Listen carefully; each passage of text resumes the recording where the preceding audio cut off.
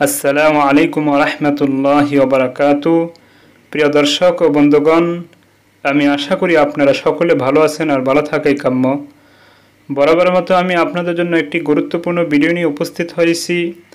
যেই ভিডিওটির মধ্যে অত্যন্ত গুরুত্বপূর্ণ একটি আমল দিয়েছি ওই সমস্ত ভাই ও বোনদের জন্য, যে সমস্ত ভাই ও বোনেরা কোথাও চাকরি করেন কিন্তু অফিসে আপনার স্যার অথবা বস বিনা কারণে আপনাকে বিভিন্ন সময় কষ্ট দেয়, পেরেশানিতে ফেলায়, অথবা আপনি কোথাও কাজ করেন, কোনো লোকের ভয় আছে ওই কাজটা করতে গেলে আপনাকে কষ্ট দিতে পারে, অথবা কোনো মা বোন আছেন তাদের স্বামীকে ভয় করেন, বিনা কারণে স্বামী জ্বালাতন করে, নির্যাতন করে অথবা কষ্ট দেয়।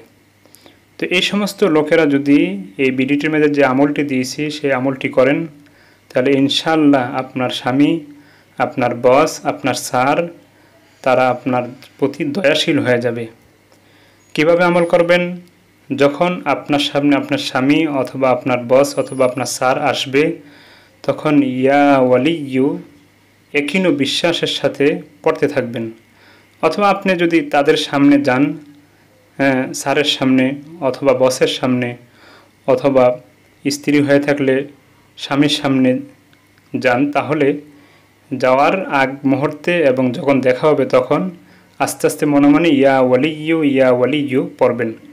কতবার পড়বেন, কয়বার পড়বেন এটার কোনো শর্ত নেই, যত বেশি পড়বেন তত ভালো।